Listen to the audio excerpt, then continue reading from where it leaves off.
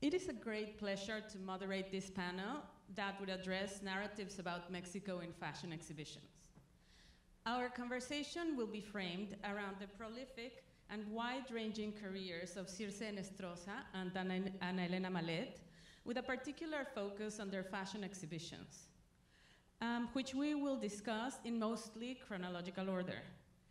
Both of them have a more expansive experience that includes, in the case of Henestrosa, production, education, and management in visual and performing arts. And Elena started as a contemporary art curator. And over the years, she has become the leading voice in Mexico in design scholarship, with a particular emphasis on mid-century design in Mexico and Latin America. Originally, the focus of this talk was going to be all of Latin America, but we have limited time, and so we'll concentrate on Mexico exclusively.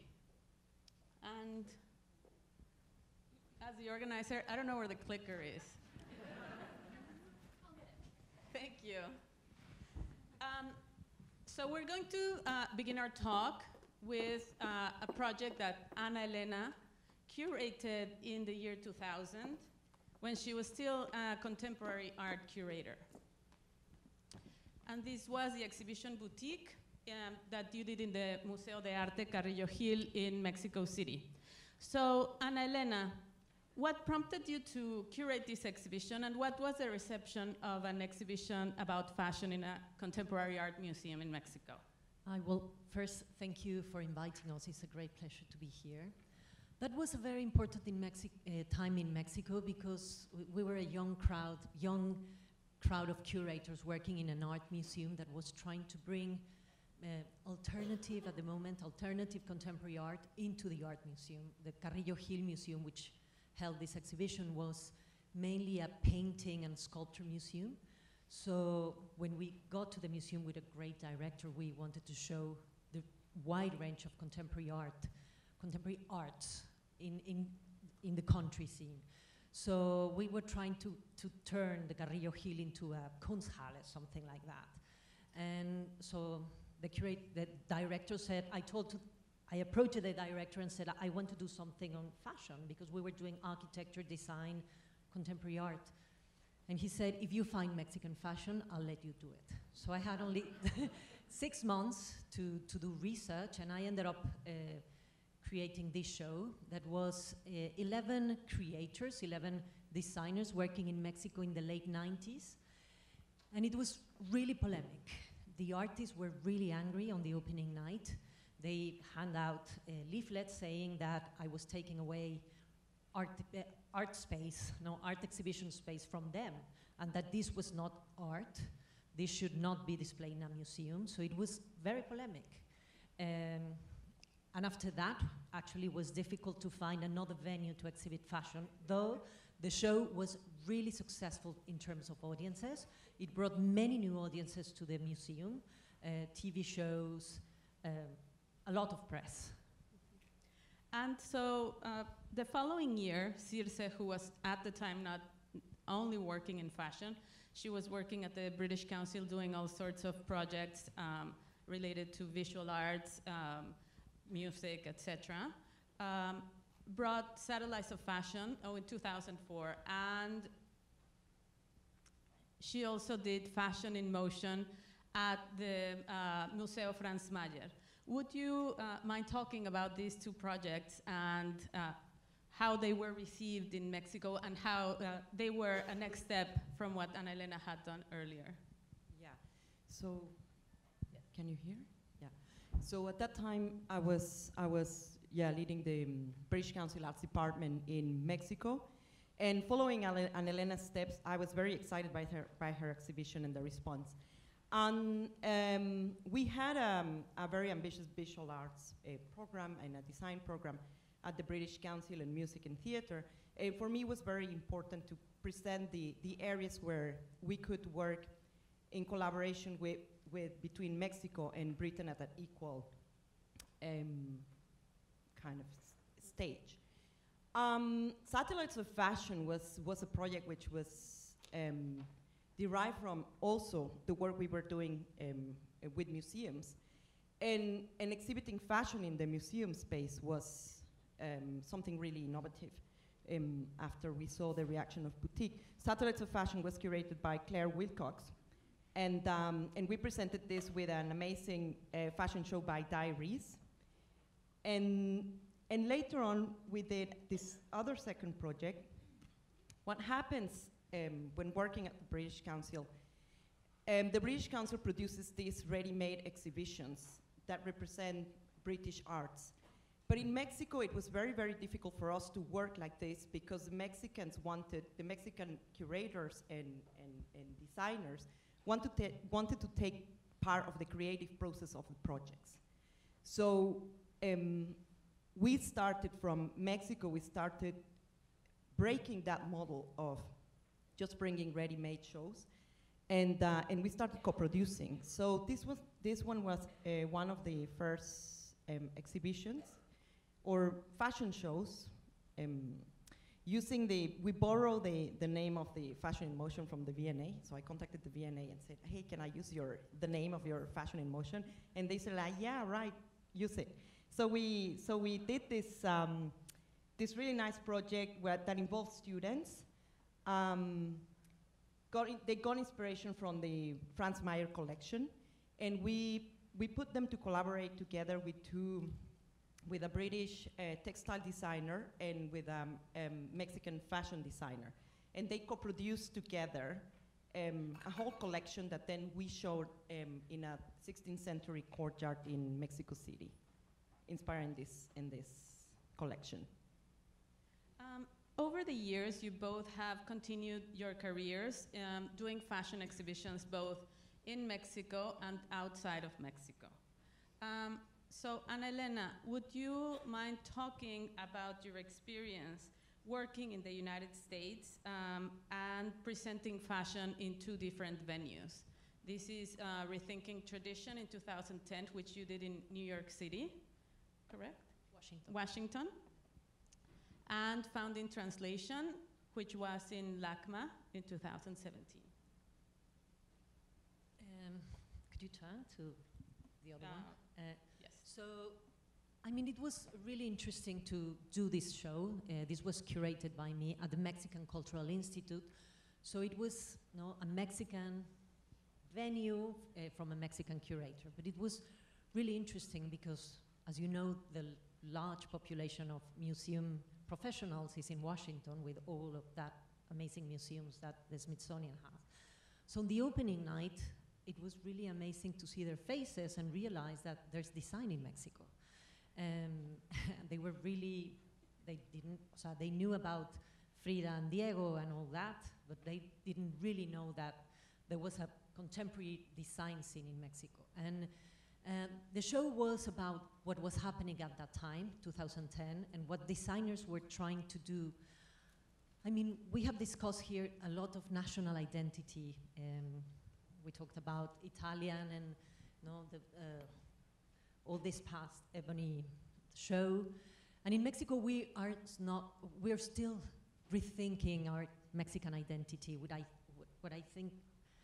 I think is a burden, in a way, because we're still thinking about Mexicanness. So Rethinking Tradition was trying to bring a new statement, how designers are working and dealing with tradition and with that Mexicanness, but in a contemporary way. So what we show here was all range of design, and it was Carmen Rion's work. She's been working with indigenous women in Chiapas, but creating contemporary fashion with maybe traditional textiles and bringing new repertoires into a fashion statement.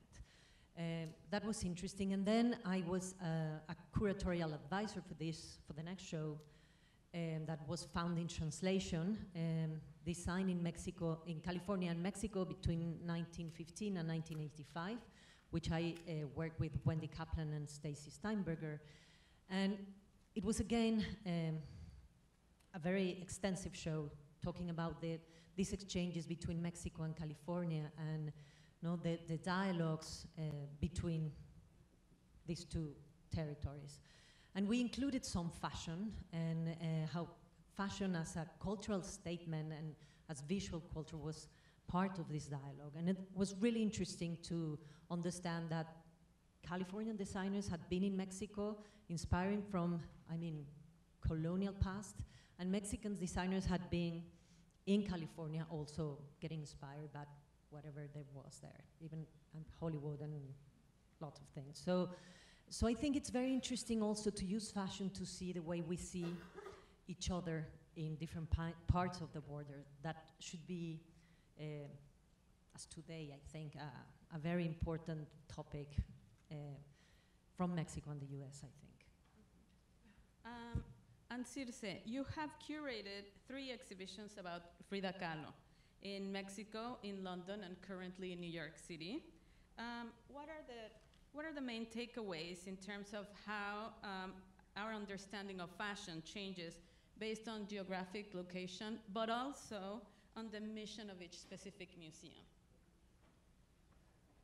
Well, this exhibition, yeah, is very close to my heart. As Amy was saying, I developed this research when I was conducting my fashion curation studies at London College of Fashion. And it was only natural for me to look to my own roots, because I am aware of this dress, of the Tehuana dress, which is the dress we know that Frida Kahlo also wears and popularized. So my research started from that premise. I wanted to know why she had adopted this dress as her logo. And I also knew that in 2004, her wardrobe had been discovered at the Blue House that we see here on this slide, which is today's Frida Kahlo Museum. And it's the place where Frida Kahlo, she was born, she lived, and she passed away. When I finished this study I conducted at LCF defined Frida Kahlo's identity through disability and ethnicity. I wanted to know how this dress was informing also her disability. And it was interesting that when we did the show in London, a lot of people didn't know that Frida Kahlo had been disabled in different stages at different points of her life. Okay, the show in Mexico was produced in 2012, and in terms of context, was a show that was a really, really beautiful show. I had the opportunity, and I was very lucky to be able to work with Judith Clark and on this exhibition. She designed the show, and this derived from our conversations for around, we had conversations for around 3 years, and it was really interesting because it was as if Judith was producing a lot of work during that time, and every time she produced an exhibition, she would tell me to go and see the exhibition to see what I liked and what we could bring into the Kahlo show. In terms of context, when you go to Mexico, you learn about Frida Kahlo because you have her house there. It's a site museum. And then once you learn about her life and the actual specific place where the wardrobe was discovered, then you go and see the wardrobe exhibition in the Annex House. So what happened when we wanted to do this exhibition in London? So for the London show, we didn't have the Blue House, so we had to contextualize the whole story. In this show, I work with Claire Wilcox, the person we were showing that exhibition I was telling you about, Satellites of Fashion, in 2001. Yeah, it was 2001. 2001, and then to see Claire almost 20 years later, and for us to curate together this exhibition. Claire brought an interesting view as an audience. She was telling me, as you're telling me all about the story and these materials, I will inform you how the audiences will perceive them. So we contextualize all of Frida Kahlo's story through photography, and that was a really interesting way of looking at the materials. And then we still did the division of ethnicity, disability, and then we went to the art and dress. For the Mexico show, we could only include one painting. even though the research we incorporated the paintings in the research. But in Mexico, we could only have one painting. It's very difficult to get hold of these Frida Kahlo artworks. So in London was the first time we could have a dialogue between the paintings and her dresses and really establish that relationship. And then for New York, which is the show that is currently on at the Brooklyn Museum, this show, in terms of context, was very important to me to show it here, because Frida Kahlo spent, once she married Diego Rivera in 1929, she spent 3 years in the US from 1930 to 33. And New York was a place where she lived. So this gave us the opportunity to contextualize her time in New York. So as you move around with the exhibition, so London was the first time these objects left Mexico. And then New York gave us the opportunity to contextualize her time in New York. So she was here in 1931 with Diego Rivera. Then in 1938, she had her first solo exhibition in New York. And then in 1946 for a spine operation. So we have incorporated that part of the story for the New York audiences to contextualize. And also this is more a fine arts museum, even though they do a lot of fashion. The language of the museum and the way we did the installation here is a bit more fine arts. In Mexico, you had fashion in the exhibition. Can you talk about that? Oh yeah, in Mexico we did contextualize it with fashion. It was it's always, when producing a fashion exhibition, it's asking why is it relevant to talk about Frida Kahlo today and show her wardrobe? Not only because, I mean, yeah, she's very relevant as a female artist and all that she represents, but she has also been appropriated by popular culture, and a lot of designers and artists continue referencing her. And for me, it was important to make that link of Frida in the contemporary, Frida in the avant-garde, but it was not, we didn't show the work of any designers. The designers, you see a lot of fashion references, the unibrow and these attributes are more flowers or the headpieces. But here, it had to go back to disability and ethnicity, so the contemporary fashion in Mexico show pieces by Comme des Garçons and Gaultier, and we commissioned a piece to Diaries in terms of all the corset pieces. So this specific photograph would speak to the first gallery, which was the disability gallery, and then the other contemporary fashion was Riccardo Tisci for Givenchy, the 2010 couture collection that put together both topics. So he made this collection homage to Frida Kahlo. So in Mexico you can do that because, again, people expect there are a lot of young audiences, and it was something that in terms of context and styling, it made sense, but in London we could have never done this. For London, it was only Frida. And in Brooklyn? Frida. No fashion. And Elena, you have curated about Mexican fashion. In 2009, you did Rosa Mexicano, and then in 2016, you did this, that was the very first survey of the history of Mexican fashion that has ever been done in Mexico. Could you talk about these exhibitions, please? Yes. So, you know, after the 2000 exercise, I spent like 10 years to try and do another fashion exhibition. In Mexico we don't have a fashion museum, we don't even have a design museum, nor do we have public collections on fashion or design. So most of the art museums, actually till now I think, they didn't get the importance of exhibiting fashion or design. So it was really hard to do this show, Rosa Mexicano, in 2009. It was an invitation by by Casa del Lago, a university space, and they invited me to do whatever I wanted. So I said, I want to do fashion, no?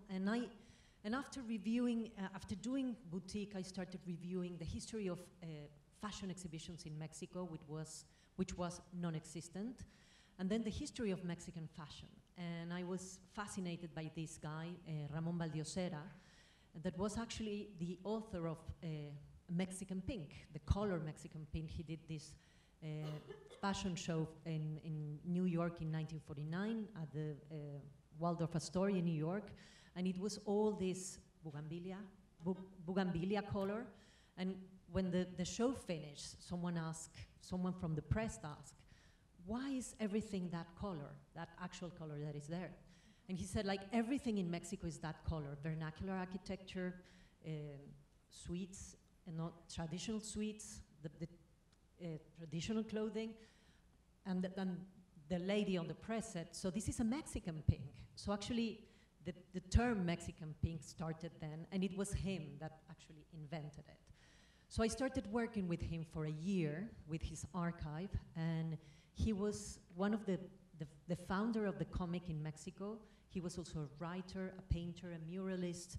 He was a super interesting man. So I spent a whole year working with him, and he was very much into understanding fashion as an issue of national identity. He believed there was a Mexican fashion, and he had a whole discourse about it. In the 50s, he tried to do a Mexican fashion museum with Mexican pre-Hispanic figures.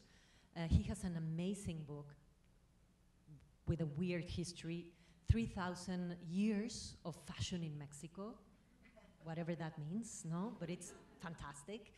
And so I started working with him and with 3 Mexican designers, Trista, Alejandra Quesada, and Malafacha. And I asked them the question if in 2009 national identity was relevant for fashion. And they had to create like an ambience or an installation to demonstrate what they thought. Of course, in 2009, national identity was non-existent for this kind of designers. But the interesting thing was, while we were installing the show, they came into the gallery and said, like, what is this? Well, this is Ramon Valdiosera's work. We've never seen that. So then I learned that most of these young designers have no idea of what Mexican fashion history is. So they learn about the Bauhaus and Rei Kawakubo and all of this, no? Ricardo Tisci and Dior, but none of the Mexican, no, the history, fashion history. There's nothing written. We don't have, as I told you, museums or books or anything. So then I decided, as my quest, that I had to do an exhibition on fashion and on the history of Mexican fashion, and that took me like almost over 10 years. Nobody wanted them. They said fashion was problematic for art spaces, that fashion was ephemeral, and there was no research. So finally, Banamex, that it's a private institution, and they do have generous budgets for some things, decided to do this show. But as Banamex has a very important folk art collection, they said, we cannot do just fashion. We have to do fashion and traditional dress. And the first issue we encountered was, what do you think? I mean, look at these pictures, and we've been discussing today, the mannequins.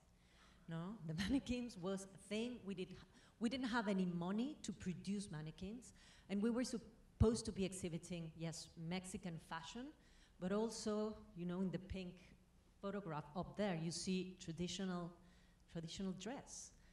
So we were using these Occidental figures to exhibit Mexican indigenous dress. We knew that, and that was going to be a thing, no? That was going to be a critique, but it's what we had, so we had to do it. We also contextualized the show with painting, Mexican school of painting, cinema, because many of the designers at the time work in cinema during the gold the gold time of Mexican cinema, and photography. So this was a blockbuster in Mexico. People loved seeing the dresses, and it was actually the first time that a fashion exhibition was put up in an art museum this way, and really showing the history and the changes in